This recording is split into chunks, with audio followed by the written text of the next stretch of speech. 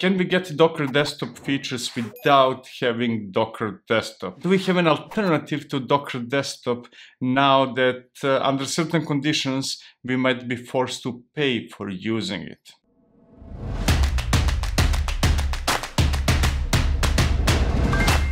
Somewhere around September 2021, Docker announced that depending on conditions and the number of users and who is using Docker Desktop, we might have to pay $5 or more per user. So I wanted to explore the alternatives to using Docker Desktop. Now, before we proceed, let me say that I do think that we should be paying for software that provides business value, that helps us in our business.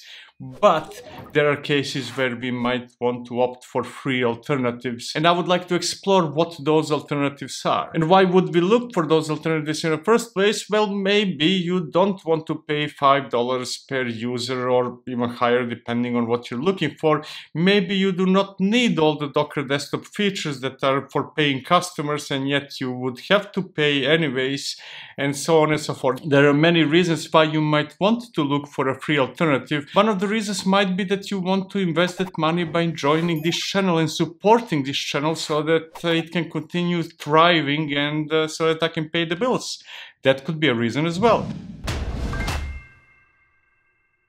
Anyways, before we explore the alternatives, let me say what are my requirements for a potential replacement for Docker Desktop. It needs to be able to run containers.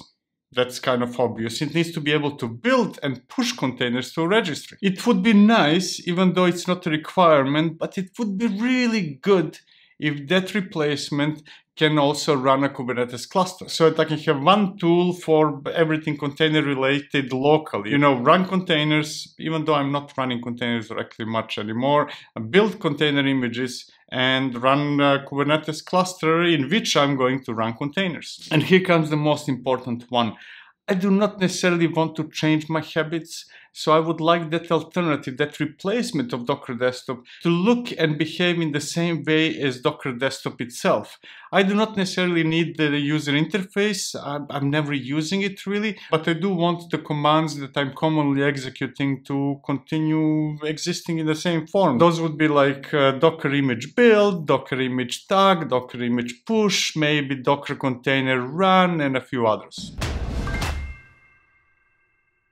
Since this is about replacing Docker Desktop with something else, I'm going to exclude Linux because Docker Desktop, as far as I know, never worked or never existed for Linux. So this is mostly a story about Windows users or macOS users, especially macOS users, because in Windows you can actually run WSL, which gives you a Linux subsystem, and you could actually pretend that you're on Linux, and then everything would more or less work. And in that case, I'm not sure whether you would need Docker Desktop anyways. But even in those cases, you know, when you're running Linux or maybe WSL, Windows subsystem for Linux, even in those situations, I think that Docker Desktop is a great solution simply because it creates a virtual machine. So I can easily destroy everything I did instead of hunting down individual containers and trying to figure out what is still running, what is not running. So I think that a lightweight virtual machine is actually a very good thing, even when we are not required to use it. So the first potential solution would be, hey, I could create my own virtual machine as long as I have Docker over there, and I could connect from my terminal to the Docker running in that machine. I would get more or less the same, but that might be too much hassle. I just want something simple. I just want something transparent. So I'm going to exclude the option of creating my own virtual machines, even though I do think that we need, in some form or another, virtual machine for all this to happen, just as Docker Desktop is using a virtual machine, even though you might not be aware of that. I will exclude immediately solutions like Kind and K3D for running Kubernetes clusters, first of all because they provide only part of the story. They would not solve the need to build container images and push them and do whatever we are doing with container images. And on top of them, they do not work without Docker Engine, and for Docker Engine we need a virtual machine, so we are back to the very beginning. So kind and K3D are out of the picture. I could start using Builder and Podman, but that does not give me the same feeling and the same experience I have with Docker. And I really like the experience of using Docker CLI, so I want that experience to stay. That means that Podman and Builder are out of the picture. I mean, they could be made to look and feel like Docker, but again, it's too much work involved. I want something extremely simple. And I can continue excluding solutions that simply do not fit my needs, but I'm going to jump straight into what the solution is. And that solution is Minikube. Minikube can be complete replacement of all the important parts of Docker Desktop. It is not a full replacement, it will not give us everything that Docker Desktop has, especially not the UI and a few features related with security and users, but the common functionalities that we do with Docker, like building images, pushing images, running containers, and potentially running a Kubernetes cluster in Docker Desktop, that's all provided with Minikube as long as we set it up correctly. And that's what I'm going to show you in a moment, but before I do, let me quickly explain how Docker works in general, a simplified version, just in case.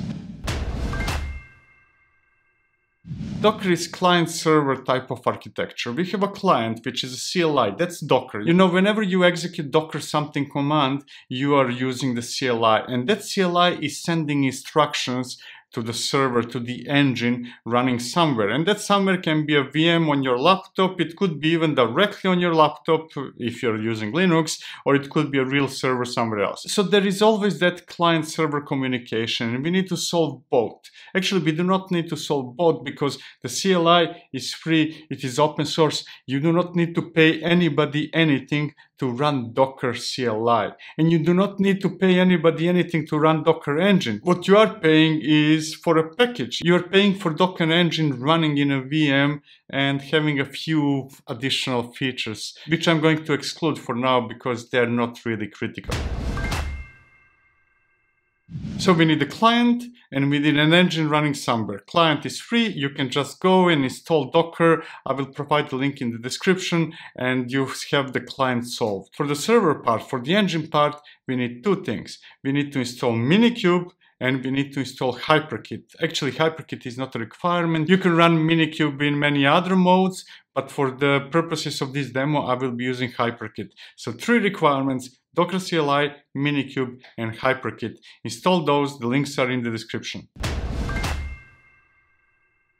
Now, assuming that you installed all that, first thing I'm going to do is confirm, prove to you that I do not have Docker Desktop running or anything of the kind. By executing Docker container ls, I'm going to try to list all the containers, and I'm getting an error saying, hey, the client, the CLI, cannot communicate through the socket with the Docker engine, so nothing can be done, and that's the thing that we need to solve. If we solve that communication, if we manage to make Docker engine running, we can continue using the CLI in the same way we would be normally using it with Docker Desktop, as long as we solve that one problem. So let me start Minikube by executing Minikube start, and I'm going to use HyperKit as the driver.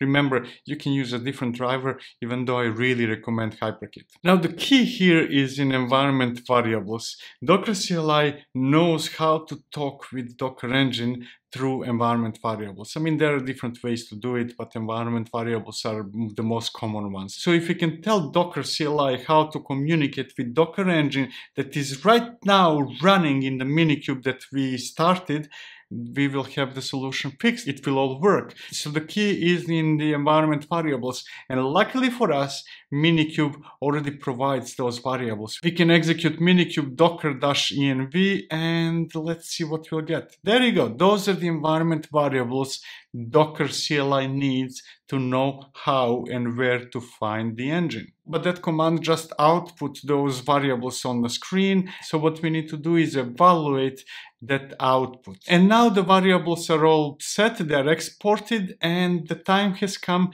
to test whether Docker CLI works correctly. So let's try it out. Let's start with listing all the containers. You know, the command that I executed a few minutes ago and the one that failed. And this time the output is not an error. This time I got all the containers. Those are all the containers currently running in Minikube. Now let's see whether building an image works by executing docker image build and then the tag and dot that points to the current directory. That worked as well. Success! Next, let's see whether we can run containers, and the command is docker container run, etc, etc, etc. And we can see that the output is as expected with the message, is it working? Yes, it is working. And the last thing I want to double check is whether I can use docker compose. So docker compose up, I want to run it in detached mode, and then I need to wait for a few moments, waiting and waiting and waiting, and there we are. Similarly, I can destroy everything I created with docker compose. There is probably no point continuing and verifying all the commands. They will work. All docker commands will work as long as there is a Docker engine running somewhere, and it is running in the VM created by Minikube, and it is accessible through the environment variables that we get from Minikube as well. The last commands that I executed, to run containers and to use Docker Compose, I do not think that you should ever use those. And I know that now you're saying, hey, I like Docker Compose, it's so fantastic, it's so easy, and it is fantastic, and it is easy. But since you're most likely going to run those things in production in a Kubernetes cluster, then it's same effort, or actually less effort, to run it as Kubernetes manifests, just do kubectl apply against the same manifest that you're running in production, maybe scaled down version of those manifests. So I would not really recommend that anybody should run directly containers or use Docker Compose when you already have the manifests and you can just as easily run things in Kubernetes. And with Minikube, you have Kubernetes together with Docker Engine. So you got not only Docker Engine, but you got Kubernetes as well, which is yet another thing that Docker Desktop provides.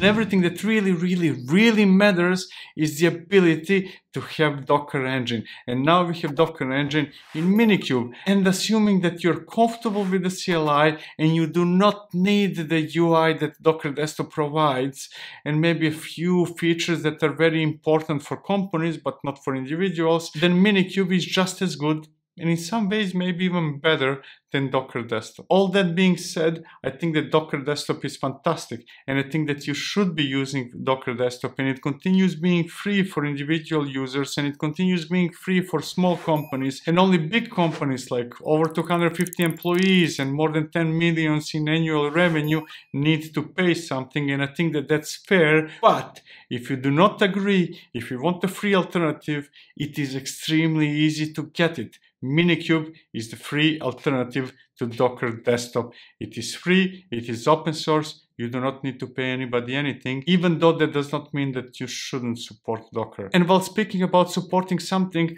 I suggest that you support this channel. There are membership options now, go and check them out. It's a very low monthly fee that would help this channel continue existing, because believe it or no, there are expenses that are required for this channel to continue to operate. There's equipment, there are people that need to be paid to do the editing and animations and so on and so forth. So I'm encouraging you to support this channel by checking the join button that is below me if you can spare a few bucks. I hope this was useful. Thank you for watching. See you next time.